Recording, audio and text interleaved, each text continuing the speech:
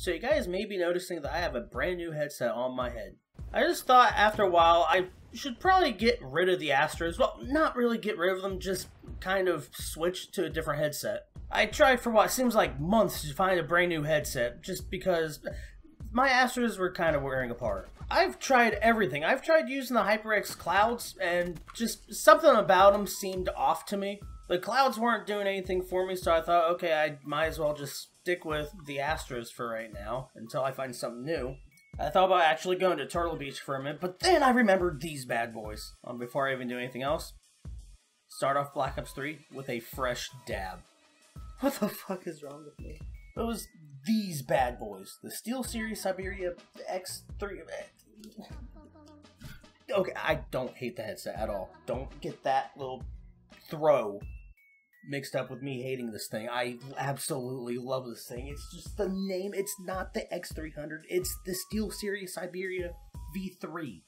I don't know why they decided to change the name to the X300 instead of keeping it as the V3 and just adding a chat adapter to it, but more power to them, I guess. But anyway, I heard about SteelSeries back in Halo 3, I do believe. That's when they had the Siberia V2 out. And from that point on, any headset just seemed inferior to me. Just inferior sounding to me, just because of the Siberia V2. You could tell me that Astro is good because of the surround sound. You could tell me Turtle Beach is good for... I don't... What is Turtle Beach good for? You could tell me Razer is good because they actually know their shit. You could tell me Triton's good and I will laugh in your face because Triton is also made by the same guys that made Mad Catz controllers, and Mad Catz controllers absolutely suck. I just always sadly forgot about SteelSeries because every single time I looked at them, they always said USB headset, PC USB headset, and I play on console, so there's no way I can use a PC gaming headset on an Xbox. But after I got these, which are the Cloud cores, I thought about it for a little bit. I thought, you know what? Gaming has come a long way within the last, 10 years or so? And gaming headsets probably have evolved since then, so I looked on SteelSeries' website and boom. I was gonna do an unboxing, but you don't give me a brand new shiny game-related thing and expect me to not open it right away. When I got this, I opened it right away. When I got this headset, I opened it faster than a prom date's legs. Okay, that was probably a little too graphic. I apologize, guys. Oh crap! Just kind of a TLDR type of review.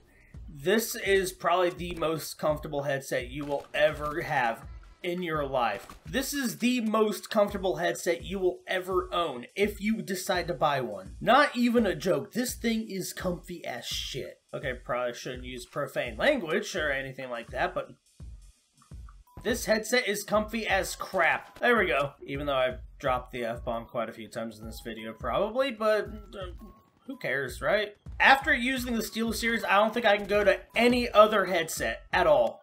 Just the sheer comfort of it all is just beautiful. I have to worry about this outside of Infinite Warfare 2? The reason I stopped playing Infinite Warfare is because of the fact that for some reason sliding while shooting gives you the greatest accuracy in the world, while just aiming like this gives you complete dick. Everything about this headset just works perfectly. Okay, well, except for one thing. I bought this thing off their website, which, since it's a Xbox One headset, it comes with its own SteelSeries branded adapter, and this thing fucking, it's broken. I decided to try it out. Where did it actually go, anyway? I decided to try it over the Microsoft branded adapter, and I got no audio out of it whatsoever. I got like game audio, but when it comes to trying to talk with people, I got nothing. So if you ever decide to buy the X300s, I'm not even gonna call them that anymore. If you ever decide to get the V3s for Xbox, just get the V3. Don't get the X300 version, just get the V3. Buy the headset only, don't buy it with the adapter, and just buy the Microsoft adapter. Or if you have a controller that has the 3.5 port in it, just buy the headset only. That's a hit. Okay, now, how does it sound if I just take this out of the mix amp and just plug it into the controller? Okay. And, okay, I can just leave the mic in here and it works perfectly. Oh, yeah, I forgot about that. This thing does have a mic, and yes, if you guys don't know, it goes back in like this. Compared to the Astros right here, you just have to... It has a mic that you can either take out or keep on like this, and it's good. It just dangles. It kind of makes me think it's a Scouter in a way from Dragon Ball. Very poor Scouter, mind you, but Scouter nonetheless. And it's also completely different from the Cloud Cores, which has this little thing you just take off. I said take off. Holy shit, I lost it. And it has this little hole in here that you can plug the mic into, and I don't like that either. Because let's say I'm not using the mic at all and someone invites me to a party, I can just pull this out. Whereas with the Cloud Cores, I have to fiddle around and try to find the damn thing just to actually plug it in. It's been a while since I just used the headset as a stereo headset, so it sounds really weird right now at first, just trying to use it. But so far, I'm actually kind of liking it. Like, it's actually doing a lot better for me than just having this plugged in the mix amp. I'm actually kind of surprised at that. It's probably going to take some getting used to, a lot of getting used to, mind you, but I think I actually like this a little bit more than just having the mix amp. Now, granted, it could be just some sort of mild bias, because even before I had a Steelseries, I fell in love with them.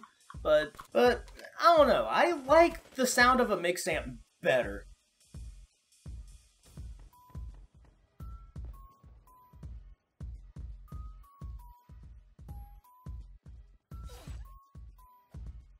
I was plugging my headset back into the thing and you just decide to read me from behind with a steel blade? Have some respect! Like, seriously, if these kids fucking win this, I'm done with Black Ops 3. They fucking win. Done. Done. But would I recommend this headset? Yeah!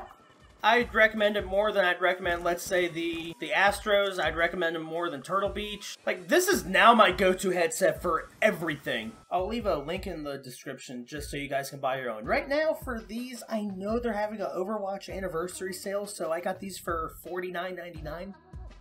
I don't know how long the sale is going to last, but if you want to get yours right now for really cheap, go ahead, do it right now. I'm not saying this is the end-all be-all headset or anything, so if you already have a headset that you're perfectly comfortable with, that you're perfectly fine with, just go ahead and stick with that.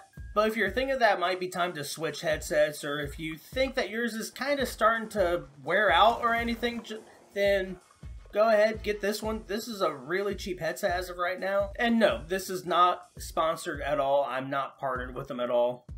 I just really like the headset. And ooh, I got Sentry. You know what that means. Right there.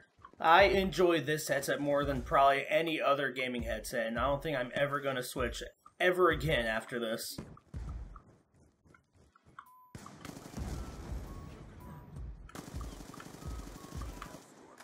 What just happened there? Oh my sweet Jesus, what happened? I mean, I might switch headsets again if, let's say, there's a headset that has the same suspension thing as the Siberia, but we'll see what happens. Oh yeah, Scuf update. I'm not gonna go for a Scuf sponsorship at all. Nope. I know there's people that think that I should, but after some talks with one of my friends, I decided not to. His whole thought is that most of the gaming companies that do sponsorships, they really don't pay attention to most of us that are kind of low as in regards to me. Like, I'm only at, what is it, 119 right now, and there's nothing I can do at all when it comes to a sponsorship. And is it sad that this is my best map, whereas I hate this map? Like, I absolutely cannot stand this map at all. But look at this, 30-3. I hate this map so much, but I'm so good at it. But anyway, I hope you guys enjoyed this video. If you did, leave a like, subscribe, you know, all that good, awesome, fun stuff. And I will see you guys later.